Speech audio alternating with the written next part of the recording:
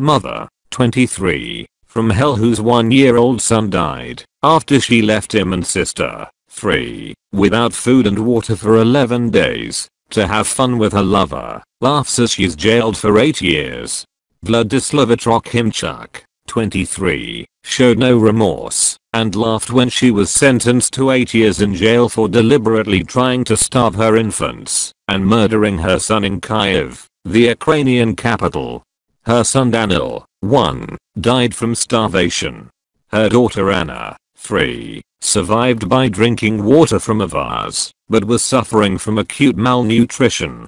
Her former mother-in-law had tried to gain access to the flat, but had no key, according to her ex-husband Alexey Trokhimchuk, who was the children's father. It was his mother who found them after 11 days.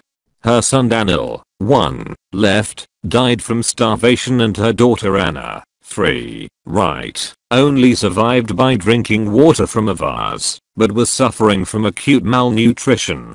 The children were so hungry during the 11 days they were left alone that they ate wallpaper and plaster covers as well as their own excrement.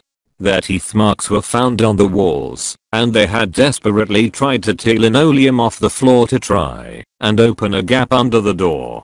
There was food in the kitchen, but the toddlers could not leave their room because a towel had been wedged in the doorway to stop them getting to the kitchen. The mother's old social media was full of pictures of her children from before the incident and messages of love to them. Her daughter Anna was put up for adoption, but Vladislava will be allowed to raise her youngest daughter Sofia after she is released from prison.